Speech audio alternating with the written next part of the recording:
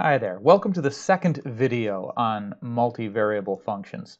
And in this video, we're going to look at some techniques to help us visualize what the graphs of these functions would look like. And so the two techniques that we're going to look at are the ideas of level curves and traces, which are almost the same thing. And then we're going to look at the concept of level surfaces, which is something we can use to study what the graph of a function of three variables would look like, which we discussed in the last video that you can't actually graph it using any sort of like three-dimensional graphing software. If you do try to do it, what the software is going to give you is going to try to show you the level surfaces, which is what we're going to talk about. Okay, but let's start with level curves. So for level curves, we restrict ourselves to functions of two variables. So we're going to have something like this. A function of x and y. In this case, my function is f. Now, the idea of a level curve is that I'm going to set the function equal to some constant value, and that is going to be an equation now in terms of x and y and some constant, and so it will be a curve in the xy coordinates. And so by graphing that curve, that is my level curve. So let's take a look at an example function, one of the functions we had from last time. Okay, there it was. We looked at this function here, right? It was given by this expression, and we found in the last video its domain, right? And by the way, let's just take a look at what the graph looked like. It was this hemisphere, right? That was the graph of this function. Now, what we're going to talk about is the technique that we're using here is going to help us see what this graph would look like without having to use graphing software like this. So just using a little bit of algebra, we can get an idea of this. So there's our function. So here's what we're going to do. We're going to set our function equal to a constant. Now, what constant are we going to use? Well, that's something we're going to play around with a little bit. So let's start with the constant equal to 0 and see what happens. Okay, so if I take this thing and set it equal to 0, what do I get? Okay, let's use a little bit of algebra to write this in a nicer form. If I do that, what I'll end up with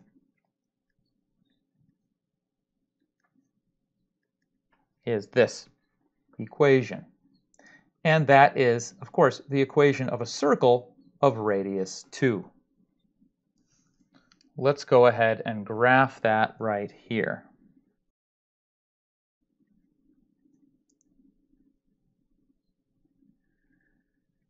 There we go. As accurate as I can be drawing with a pen under a camera. Okay, that's the level curve corresponding to c equals 0. That's the c equals 0 level curve. All right, let's try the c equal 1 level curve. Okay, well, this time I'm going to set this, my function, equal to 1. Using a little bit of algebra, square both sides, solve for x squared plus y squared. I get this equation this time. All right, well, that's a circle of radius square root of 3. So that's going to be something like this. All right, so that's the c equals 1 level curve over there. Okay, c equals 0 on the outside, c equals 1 over here. Okay, let's keep going with this. Let's take c equals 2. All right.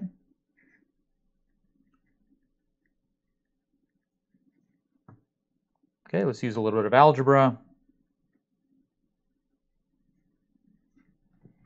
Oh, okay, so circle of radius 0 maybe? Or maybe you might just notice that the only solution to this equation is the point 0, 0. So there's the level curve. It's not actually a curve at all, it's just a point. Right, so that's c equals 2 right there. All right, and then let's just do one more for good measure. Let's take c equals 3.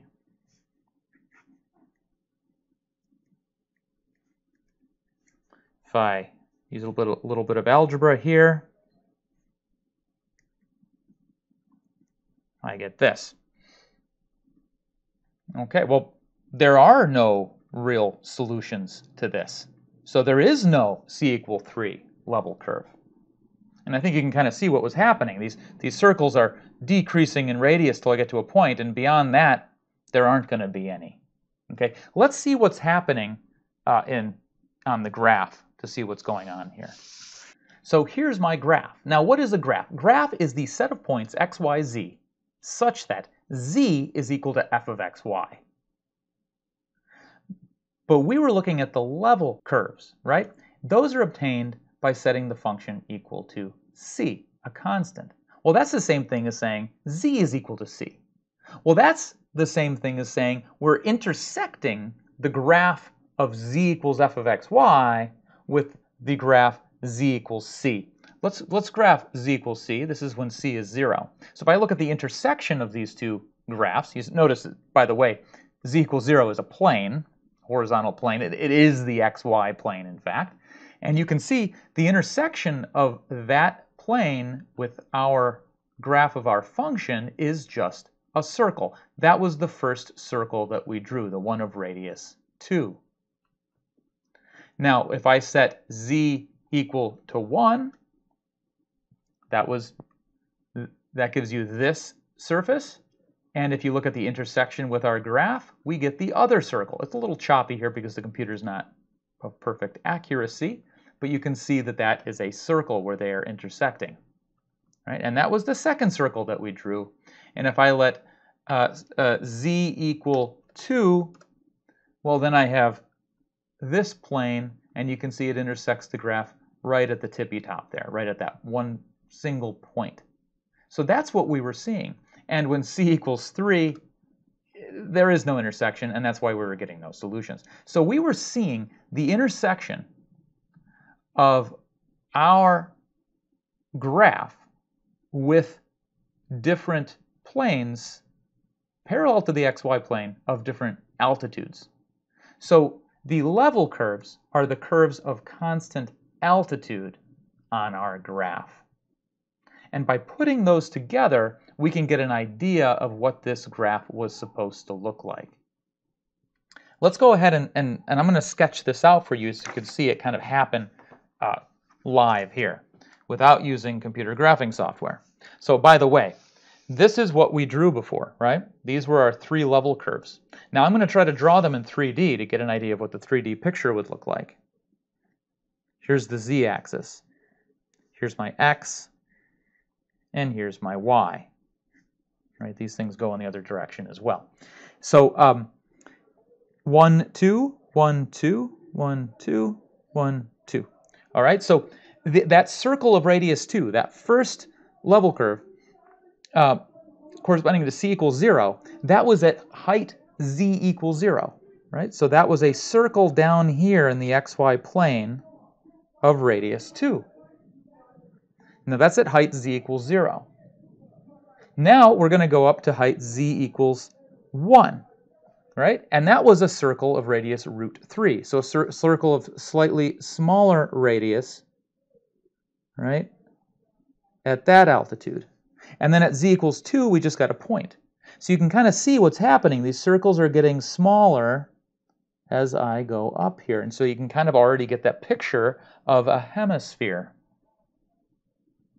And so that's a very useful way of getting at what the graph would look like by looking at these level curves. Now I want to show you one other thing. These level curves, you may have seen them before. These are used in what are called topographic maps. Let's take a look at these. So what I did is I went onto Google Maps and I just had it find a region. And now they're not showing right now. Let's see if I can get them to show up again. They were here last time out. There they are. Okay, I just had to zoom in. Okay, I guess if you zoom in too much, you don't see them anymore. Okay, so you see on this map, it's very hard to read because the coloration is very faint. But you can see these curves. See this curve right here? You can also see that this curve is labeled 1200. That is a level curve. corresponding to altitude 1200.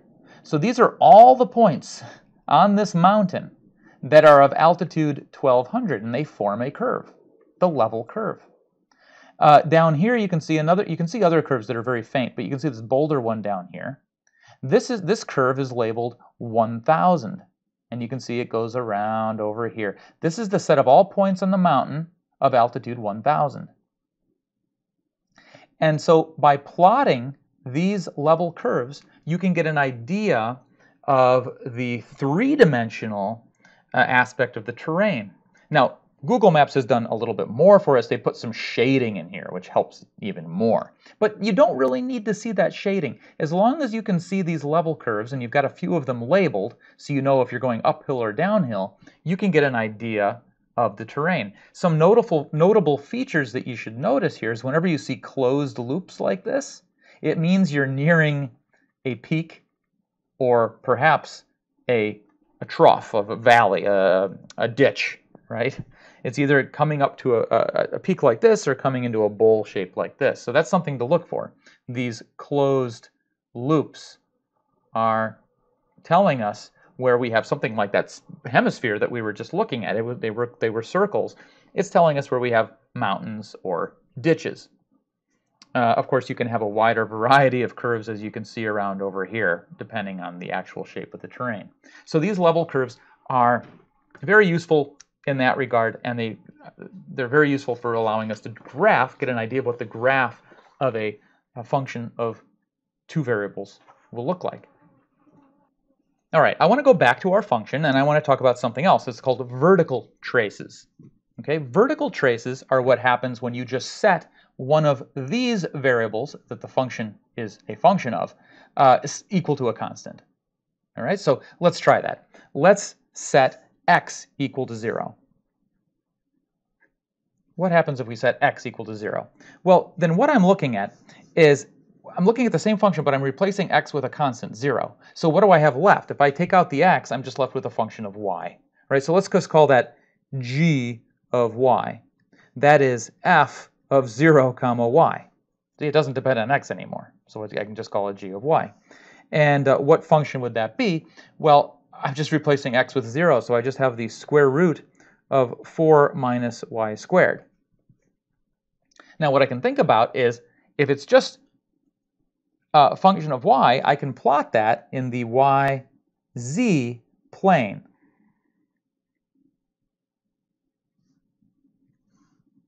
And what is this? This is the graph of the upper half of a circle of radius 2.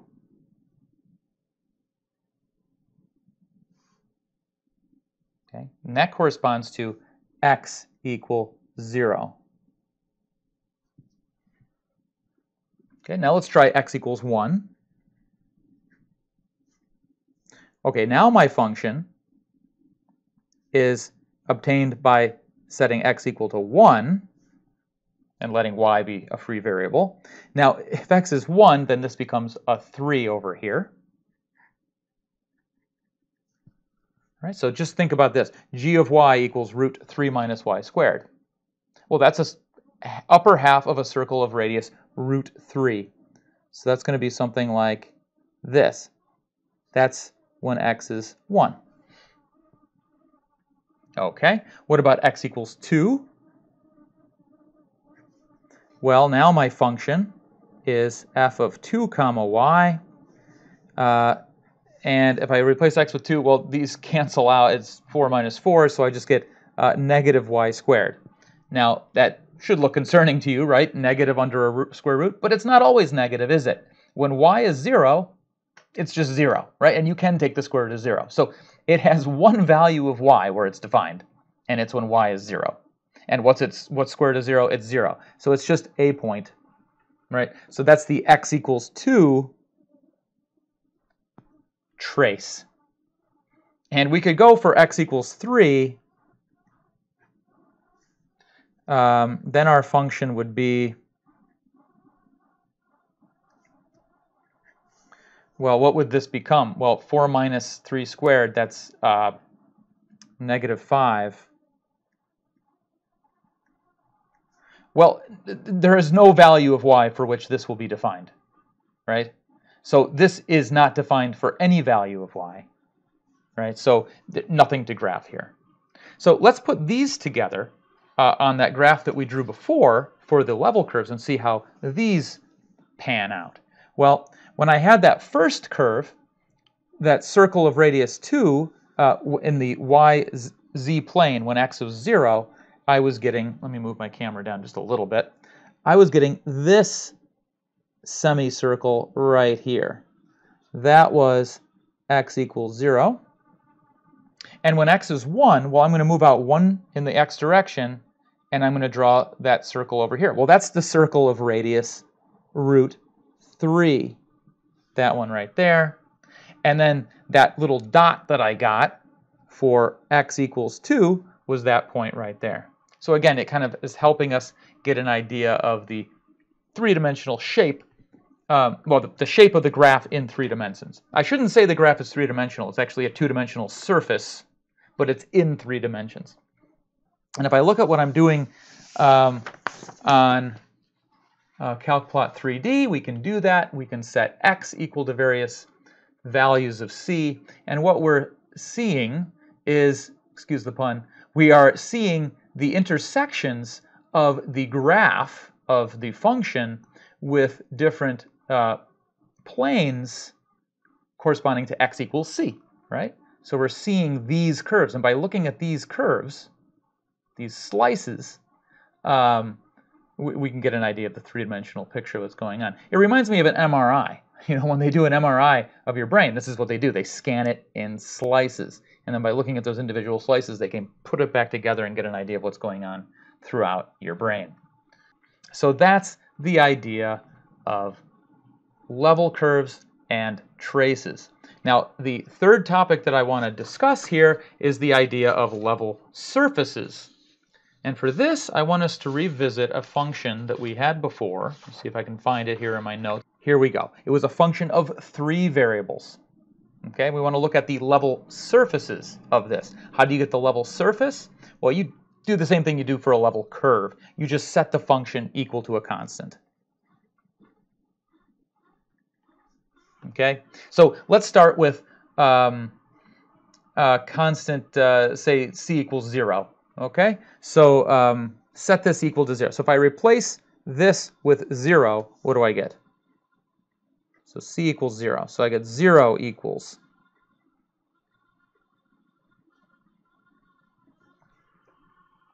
Okay, well, I solve this, right? So well, not solve it, simplify it. So I can write this in terms of x squared plus y squared plus z squared. I would probably take e, the exponential function of both sides. Well, e to the 0 is 1. And e to the log, well, those are inverse functions, so they cancel each other out.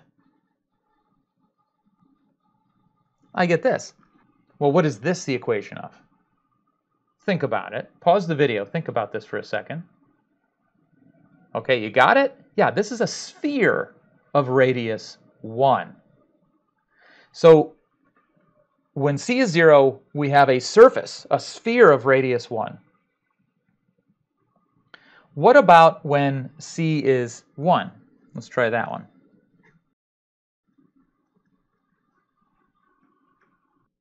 Oh, we do this one the same way, right? Take, apply the exponential function to each side. So the left-hand side becomes e, and the right-hand side becomes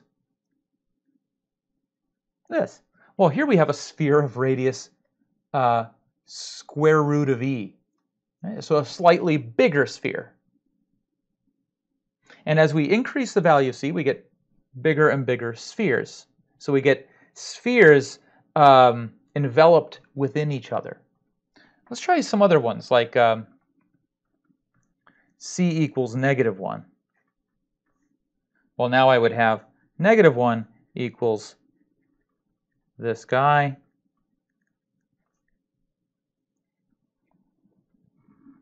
So now I have e to the -1 equals x squared plus y squared plus z squared. Well, this is 1 over e. It's still a positive number, so it makes sense to be the radius of a sphere. So we have another sphere of a smaller radius. Now, it's not too hard to see that the smaller I make c, the smaller this radius is going to be. You know, makes C negative 999. This is e to the negative 999. Still a positive number, so it still makes sense to be the radius of a sphere. So we get this, just this infinite collection for different values of C, an infinite collection, a one parameter family, one for each value of C, a different sphere, and each sphere is enveloped within the last one as I increase the value of C. And so these are the level surfaces of our function. The surfaces where the function is constant. It's hard, I can't draw a picture for you because I would have to draw it in 4 dimensions, and I can't really do that.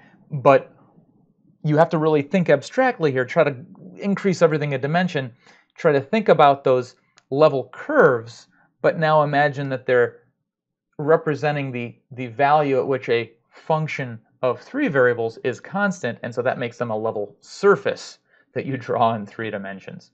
Kind of an interesting thing to think about. Doesn't help us draw the graph in 4 dimensions, but it helps us think about how the function behaves. So a good example of a function that would be useful to think about in this way would be the gravitational field of the Earth. So the force of gravity is dependent on how far we are from the center of the Earth. And so it's a function of 3 variables because we live in 3-dimensional space. I'm thinking about getting off the surface of the Earth, right? And so there are 3 dimensions in which we can move in outer space around the Earth. And so the gravitational field, the strength of gravity, is a function of those 3 variables. So if I wanted to think about this function, I might think about it exactly this way. I might think about, okay, well, where is this function constant? Where is the gravity constant?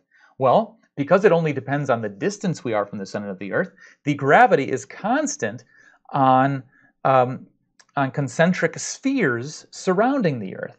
So as long as I stay a constant radius away from the center of the Earth, I will have a constant tug of the Earth's gravitational field. And as I move further away from the Earth, the value of that gravitational field gets less. If I move closer to the Earth, the value gets greater. Or if I look at the larger level curves, the larger level surfaces, rather, of larger value, I'm going to get smaller concentric spheres. And if I look at level surfaces with a constant of a smaller value, I'm going to have the larger encompassing concentric spheres. So the gravitational field would be an example of a function that you would think about in precisely this way.